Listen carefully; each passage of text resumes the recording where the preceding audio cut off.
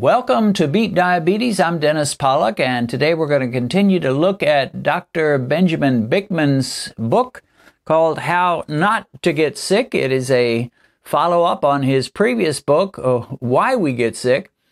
And in this case, it's about 60% exercises and recipes. So there's not a whole lot of info, but he does review and what is involved in why we get sick once again, and has some good thoughts. I like Dr. Bikman. I call him doctor, but to be totally honest, he's not a medical doctor. He is a researcher. Bioenergetics, I think, is his PhD. But he is a very sharp guy and has come squarely into the low-carb camp. Totally buys into the idea that we eat too many carbs, which, of course, is my position, Dr. Jason Fung's position, and so many others.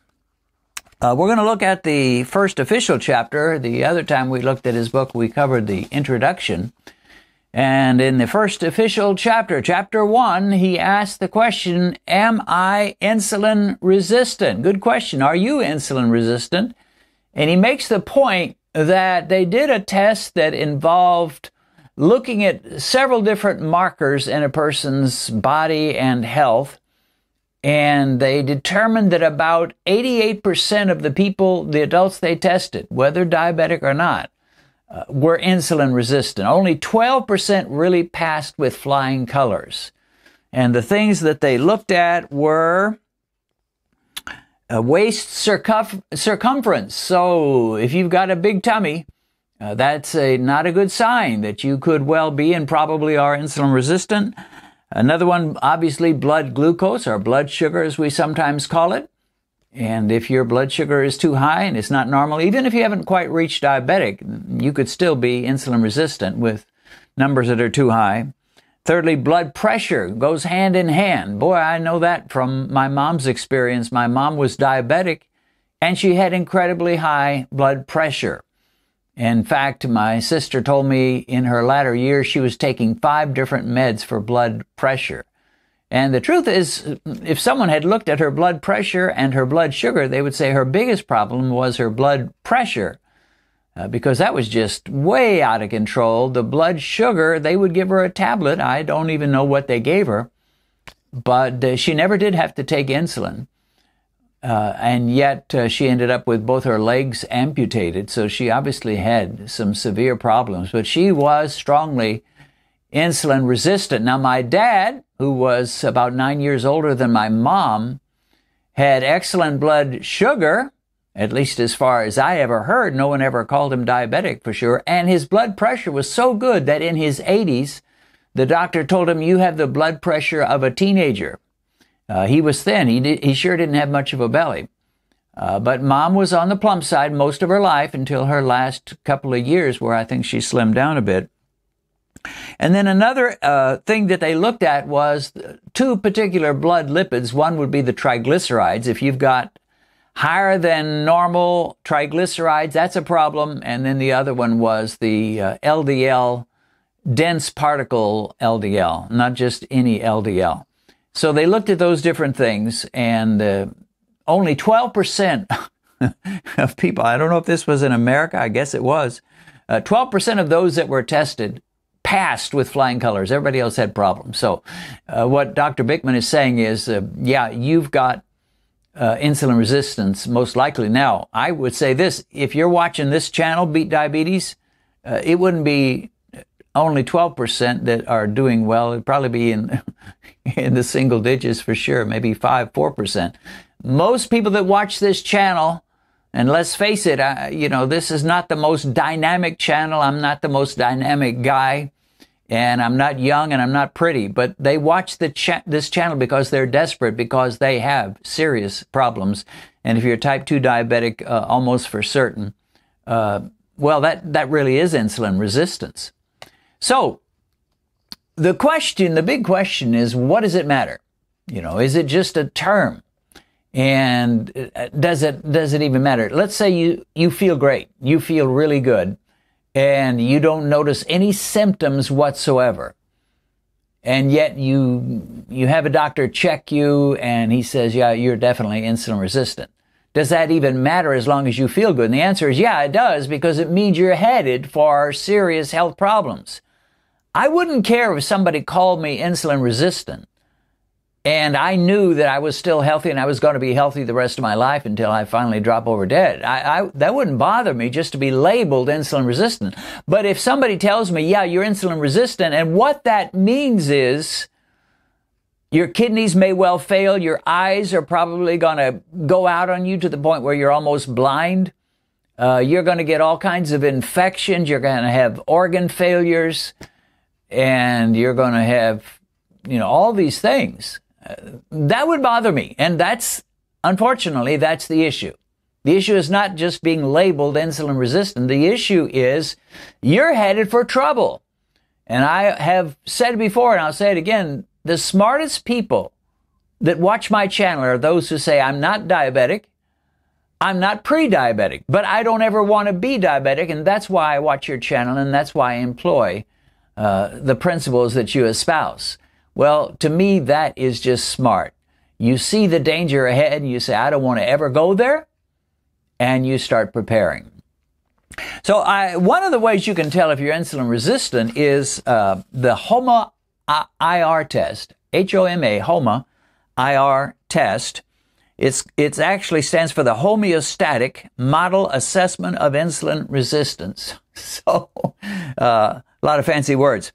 It measures your fasting insulin, but it compares it with your fasting glucose. So it's wanting to know, how's your fasting insulin and how's your fasting glucose? And by looking at those two markers, it's determining just how seriously insulin resistant are you, or maybe you're not at all. If your score is less than 2.0 on the HOMA-IR test, then you're in good shape. You are almost no insulin resistance. If it's 2.0 to 2.9, moderate insulin resistance, and if it's greater than 3, moderate to severe, you got real problems. So, again, the danger is in the insulin resistance, not necessarily because of how you feel today. You may feel just fine today, but in where you're going. Now, a lot of you that are watching this channel, you've already come into the danger zone. I mean, you're fully diabetic. You're having all kinds of health issues. You've got ulcers on your feet that won't heal. And you've got all kinds of medical problems. So you're there. And for you, you may say, I don't care about that. I just want to know how to get my glucose lower. And one of the things Dr. Bikman says is, well, we always watch the glucose, but we should watch the fasting insulin more so than just the glucose, because glucose is kind of like when everything's falling apart. It's the end of the end for you, health-wise. But the fasting insulin can tell you 10 or 15 years ahead of time where you're going. The problem with that is most people don't care about 10 or 15 years ahead of time. If you talk to the average 38-year-old man and say, well, based on your tests, you're headed for diabetes in another 15 or 20 years. Most likely that wouldn't even faze him. I mean, he'd think about it a little bit, but probably wouldn't make the kind of changes he needs to make. Because 10 or 15 or 20 years down the road just seems like an eternity for some people. And one of the reasons people beat diabetes and reverse their diabetes by watching channels like mine and others is the simple fact they're so miserable where they are. And they're doing so poorly with all the diabetic complications and with the symptoms and with the doctor saying, we may have to amputate your foot or your toe. You may need dialysis the way you're going with your kidneys and all kinds of issues that are threatening us. They're right up there in our face. And so, yeah, we're motivated. People like that are motivated. But if you're feeling just great, it's going to be hard. If you're smart, you would be motivated. Now, the HOMA-IR is a fine test to take. And I have to be honest, I'm not going to be a hypocrite and tell you I've taken it. I have never taken a HOMA-IR. There is a poor man's insulin resistance test. The HOMA-IR is the one where you pay a little money for it unless you've got good health insurance. But the poor man's test is you eat a high-carb meal and you test your glucose about an hour afterwards or hour and 15 minutes afterwards, and you see how high it goes. the problem with a lot of doctors when they try to teach you how to test your glucose is they are only concerned with the 2-hour marker. And their big issue is, are you getting back down to baseline 2 hours after you eat your meal? And I'm not going to say that's not important, but for me, the bigger issue is, how high are you spiking an hour after you eat your meal? Because even if you do get back to baseline in 2 hours or 2.5 hours, if you're spiking too high, you're headed for trouble, and you could possibly, very possibly be having health complications before you ever become fully diabetic. So the poor man's insulin resistance test is eat a high carb meal. Make sure there's a big baked potato in it. Make sure there's some bread and maybe even a little dessert. Eat a nice high carb meal and see where you go in an hour and 15 minutes. And if you can stay under 140, you're not very insulin resistant. I won't say you're not insulin resistant at all, but you're not too bad. But if you eat a high carb meal and you jump up to 200, even if you make it down to 100 in 2 hours, if you are up at 200 milligrams per deciliter in 1 hour after your meal, you've got problems.